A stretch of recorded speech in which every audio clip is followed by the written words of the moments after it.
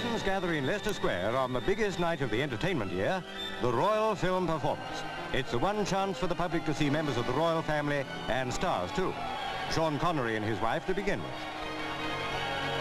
Jack Hawkins has a part in the film, which the Queen Mother and others of the royal family will see.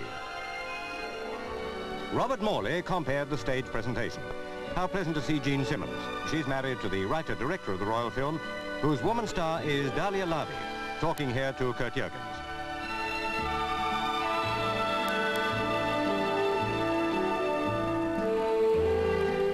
Susannah York and Maximilian Schell.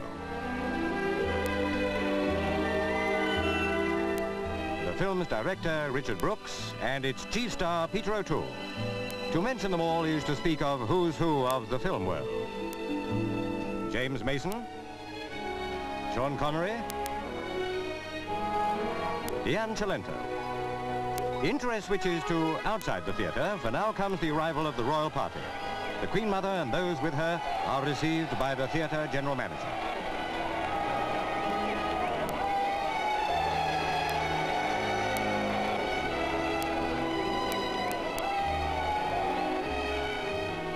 A nervous moment for the stars waiting to be presented.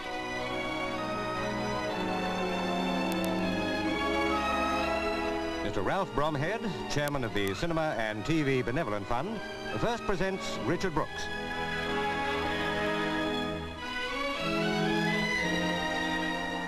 Here, too, is Princess Margaret, accompanied by her husband, Lord Snowdon.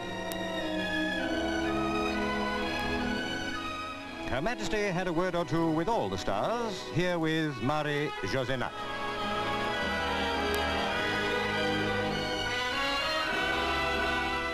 Congratulations, perhaps, for Peter O'Toole upon one more epic role.